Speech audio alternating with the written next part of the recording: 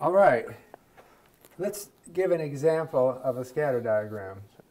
And I'm going to pick an example that compares the return on the stock market or the overall market of all investable assets with the return on an individual stock, let's say Apple Computer, which I just picked because it's the biggest company in America. So, so let me just draw on the horizontal axis the return on the market. That's everything you could invest in. Let's just imagine all stocks put together. And then on this axis, we're going to put the return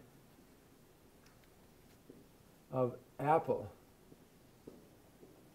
And each point represents 1 year. So let's pick a year when the stock market went up. Let's say the market went up 10%. And what did Apple do in the same year? Well, let's say it did 15%. So I make a point here that oops, a point above 10% and at 15% here. Okay? Now, in some years, the market goes down. Let's not forget that. So here I'll say there was another year when the market did minus 5%. Okay? What did Apple do in that year? Well, let's say Apple did minus 10%. So I get a point down here. You see this? This is minus 10, and this is minus 5. Okay. So I have a point down here. Okay. And then I can fill in many years. Each year is a point. And this is a scatter of points. I've got a lot of years shown. And now, when you see this, and some of them are negative or close to 0, when you see the scatter of points, you say, well, I'm starting to see a relationship here, that there's an upward sloping relation. There's a positive relation between Apple and the market.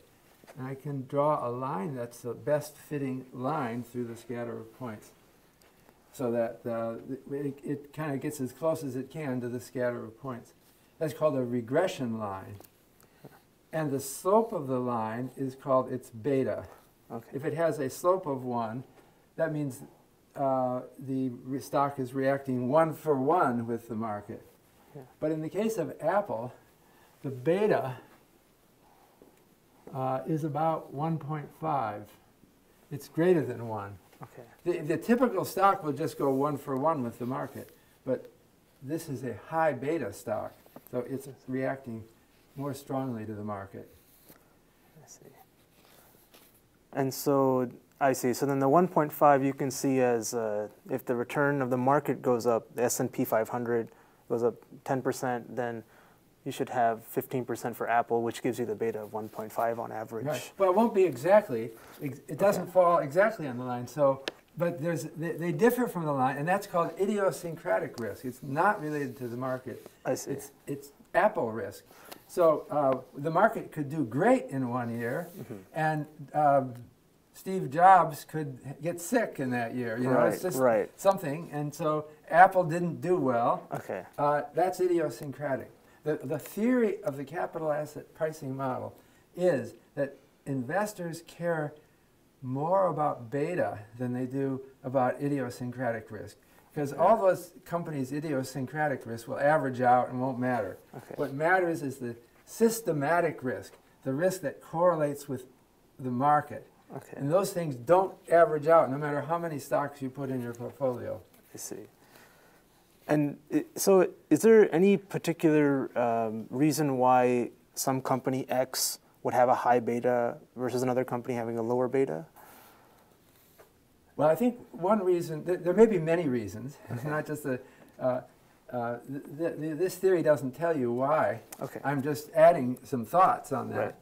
One reason why Apple Computer might be a high beta stock is that it invests in projects that are iffy.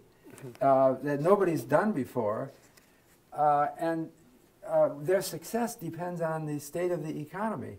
So if they launch a new iPhone at a time of a severe recession, they're not going to do well. And the other thing that can make for a high beta stock is that the company borrows a lot of money. And then they're playing on the edge because they have to make a lot of money or they'll go bankrupt because they've borrowed so much. Apple is not in that category.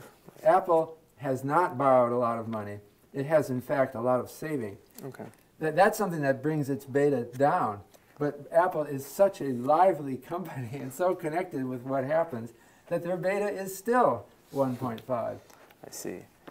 And so then a counterexample to this might be if there's a very low beta stock, so that would kind of look like either a lower slope or even a negative slope. Right, right. Okay. So for example, gold might in many cases be a negative beta stock. Okay. Why is that? Because when the stock market crashes, people panic and they get upset and they want to hold something very safe. At least gold is always safe in one sense. It stays gold no matter what happens. And it's also something that you can run with. You know, if you think that you're going to be a refugee, I want something I can stash in my purse and just get out of here. Okay. Gold has that aspect. So it's some psychological fact that, at least in some time periods, it looks like a negative beta asset. Okay. So I think... and then that would look like this. You have a scatter diagram that looks like that. It's backwards. I see. And you fit a line, and it has a negative slope going down rather than up. Okay. So that means that when the market is doing well, when the economy is doing well, gold might not necessarily be a great option in terms of returns.